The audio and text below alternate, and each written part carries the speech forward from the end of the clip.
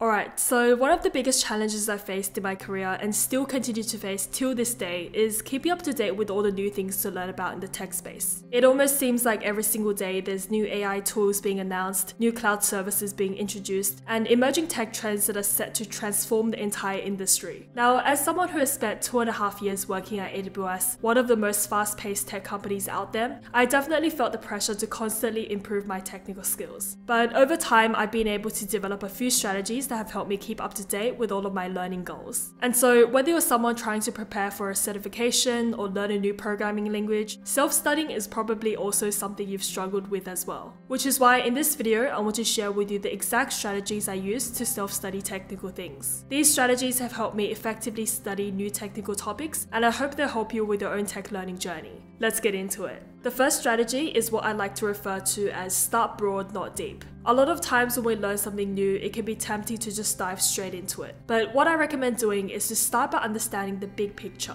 Let's say you're studying for a cloud certification. Instead of diving deep into learning about the individual services, try to get a broad understanding of the entire cloud ecosystem. This means getting familiar with the basics of the cloud, the different cloud deployment models out there, and also the benefit of cloud for companies. I'd also recommend mapping out the exact topics you need to study in order to get the certification. You can kind of consider this stage as setting up a learning roadmap. By starting broad and understanding how all the different pieces fit in together, you can figure out what to study, what not to study, and how long the journey would take. Another example is when you're learning AI. Instead of focusing on tools like ChatGPT or Midjourney, you might want to consider starting off with learning the general concept of AI first. Try to get a basic understanding of how artificial intelligence works, the key principles behind it, and the different branches of machine learning and natural language processing. Also keep in mind that you don't have to be an expert on every topic or technology. Which brings me on to strategy number 2, which is to learn just enough. What I mean by this is, instead of trying to learn everything there is to know, focus on what you're interested in and what will push your career forward. Because at the end of the day, it's not about how many hours you study, but how many of those hours brought you closer to your goals. For example, when I worked at AWS, I had set myself a goal to become familiar with all the key AWS services so that I could have better conversations with the customers I was helping. To achieve this, part of what I did was obtain 5 AWS certifications.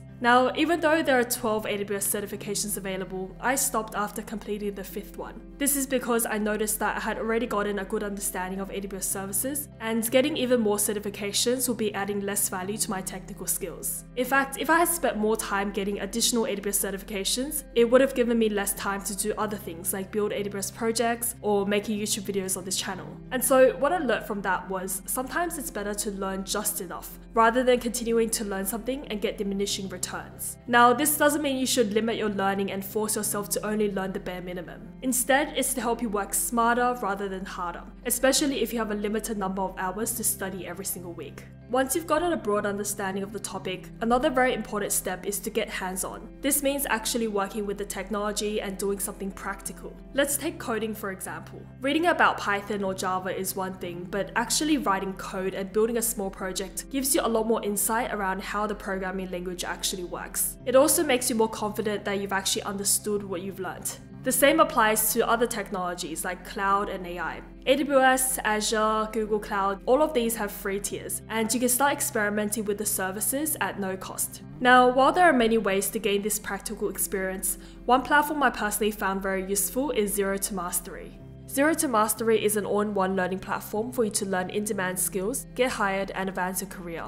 They have courses in cloud, machine learning, Python, and a whole bunch of other modern technologies. All the material is kept up to date and focuses on teaching you how to build real-world projects rather than just the theory. What I love about Zero to Mastery is that with a subscription plan, you not only get access to all of their courses and workshops, but also a community of over 400,000 other students. Some of their workshops include career-focused topics like how to land your first tech job and how to prepare for interviews. I've been taking their complete Python developer course over the past few months, and it's been great in helping me build my Python skills. So, if you're interested in trying out Zero to Mastery, I'll leave links in the description below to 5 courses I personally recommend checking out. Thank you Zero to Mastery for partnering with me on this video.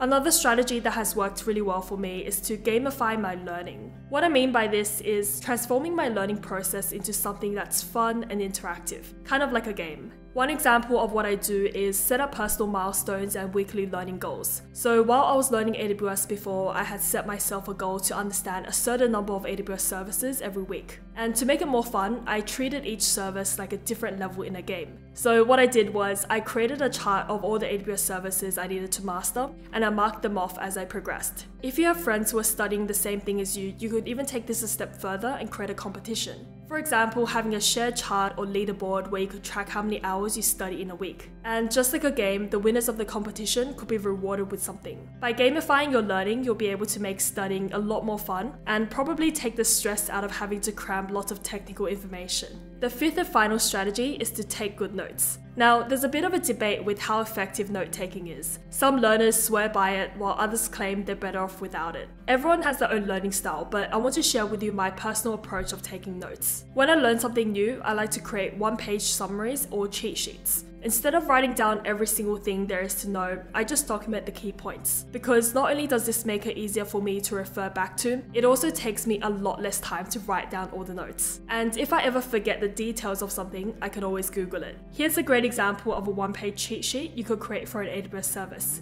You could add in your own diagrams, examples, and screenshots to help you break down more complex concepts. The key is to write down the important concepts and information to help you understand and remember the topic better. Before we end this video, I want to share with you a bonus mindset hack that has helped me stay motivated. When you're studying for something and you don't feel like doing it, instead of saying, I have to do this, say, I get to do this. Remind yourself that there are many people in the world who don't have the privilege to self-study. Maybe they're raising a large family and have very little free time, or maybe they don't have the resources to access the online courses you can. Changing your mindset in this way can help you appreciate the opportunity you have to learn and grow. This mindset hack also helps you focus more on the journey rather than the end goal. Like, sure, it's important to set goals, but sometimes we can get so caught up in achieving the goal that we forget to enjoy the journey. And so saying I get to do this instead of I have to do this can act as a little reminder for you. So there you have it, 5 strategies I use to help me with self-studying technical topics. Please give this video a like if you found it helpful and let me know in the comments below which strategy was your favorite. Alright, bye for now.